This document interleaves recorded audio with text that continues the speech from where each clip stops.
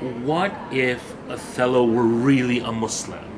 And in a way, when he asked me the question, I was like, but wasn't he?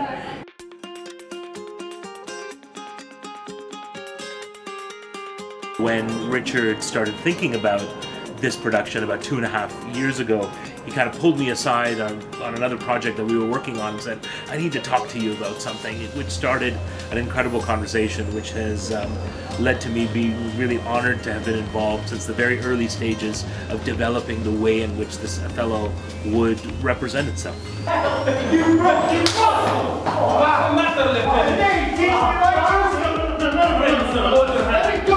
It's really important that we have the text, we have ideas that Richard has, and we have a cast and we have people, and with those things come ideas, with those things comes a new world. And I think my job is to pull out and use all those different facets and understand and bring out a movement language and a world that complements all those different things. So to be here, to see everyone reading, to see the different characters, and just like really go through the, sort of like comb through the words and get a feel for it a bit more. Yeah, it's been amazing. Everyone was really good, different personalities which all come together. The story was key to be told, and that was a lot of fun.